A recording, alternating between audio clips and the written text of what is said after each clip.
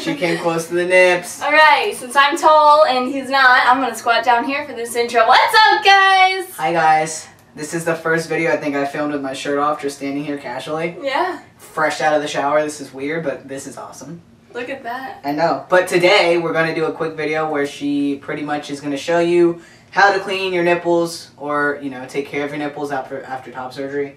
Because your nipples turn into skin grafts because they have to take your nipples off and then put them back on. And it's a bit complicated at first, but she got the hang of it pretty quickly. So this is my wife. I'm going to show you guys how to care for the nip nops after top surgery. Alright, so this is where I interject. So we have drains right here where his dreams came out on the side. And I'm going to zoom in so that you guys can see all this. Yeah, so we have drains. I don't know if you can see this right here, but this is where his drain came out of. And then this is where his other drain came out of. They used to be pretty big holes, but now they are starting to kind of close up. So this is pretty much our setup that we got going on over here. Our little itty bitty setup. So this is pretty much where I keep all the stuff that I'm going to need to do his nipples. So I start off with my gloves just because I don't want to have to get all up in there and touch them with my dirty hands. Interjecting, sorry about our dirty counter. Oops. This is real life, man. This is real life. Nobody has a nice bathroom counter. Give me a break. True that. So, I only put one on because it makes it easier if I can actually feel what's going on, and I use just one. I have gauze in this pad, in this little pack right here.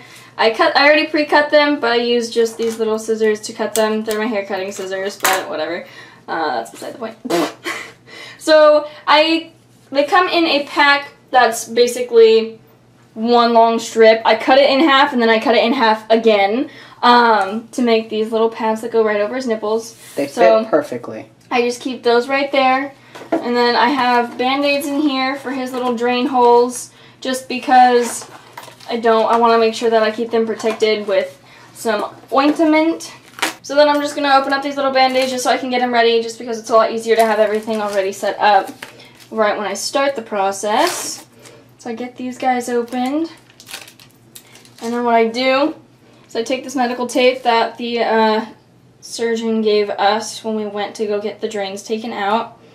I peel it up, and then I kind of just eyeball it, but I usually take about that much, and I just cut it off. That's it. That's about half a foot, about 6 inches. Yeah, and then it doesn't need to be too exact, but then I just cut them in half, and I set all that over there, and then I put these on the wall, because they're just going to go on his skin. That's not all disgusting, so I don't need to worry about them being sterile or anything. Personal preference. And then once I got all of my little pads and my little bandages set up, I have my bacitracin, which is just Neosporin. Fights off bacteria. Handy and ready. And then basically, after I do that, I get one of these Q-tips. And I put a little bit of the bacitracin on the end of it. Boink. This one is going to be for the drain holes, just because I want to make sure and keep them nice and infection-free, just because they are still kind of open wounds. Basically what I do is I'm very gentle about it, but I don't try and like smear it everywhere, glove it on, because I am going to be putting a Band-Aid on and it makes it really hard to do that. Just very gently cover the nasty, disgusting hole with some ointment. And then, got lint. They are healing up really nicely though. Thank God. And I just chuck that in the sink. And then I grab these Band-Aids, peel off the little wrapper, and then grab hold and put it on. Really not that much to it. Really boring. You only have to technically do the drains like the first 2 or 3 days after. Yeah, but since he had complications, I'm going to keep doing it until it heals up. Yeah, I don't want to go to the doctor again. No. And then this steri-strip tape right here, once it's ready to fall off, it will fall off on its own, but she didn't tell me to put any like ointment on that or anything like that. So once that's good to go, that's good to go. Don't gotta do nothing more to it. Now the fun part. And then My nippies. to the nips we go. I put some ointment on my finger. I usually put enough for both of them because I don't have to keep touching the ointment thing with both of my fingers after I touched his healing nipples. And then I just kind of very gently dab it on there. And as the body temperature heats it up, it's going to start to liquefy, I guess, and smear around a little easier. And then I grab some of it, and then I put it on the other nipple. Honestly, I don't even feel that. And I'm not like pressing onto it. These gloves are a lot bigger than my hands are, so I'm literally, the glove is the only thing that's really kind of putting it on there. I'm just, you know, dabbing away. Kind of like a beauty blender for foundation. Yeah, because I know what that is. Cute. It's my little Actually, big contrary, sponge I know what a beauty blender is. He's really good with makeup, actually. Thank you. It's like I used to be a woman. Let me tell you guys a fun fact. I used to wear eyeliner in 7th and 8th grade every single day, and at one point I wore brown eyeliner. And that says a lot about my whole makeup history. Yeah, I stopped. That's about it. And then once we're done with that, I have my little pieces of tape right up here on the door. I just grab my little pads, and then I cover the nips. Unfortunately, like so. Unfortunately, my nipples have to be constantly covered until the skin graft heals and the first layer peels back. Otherwise, my nipple could. It sounds gruesome. Ooh. My nipple could literally fall off. Yeah. So honestly, if you just set them on there, they'll kind of stick because of the neosporin. So I don't really have to worry about it.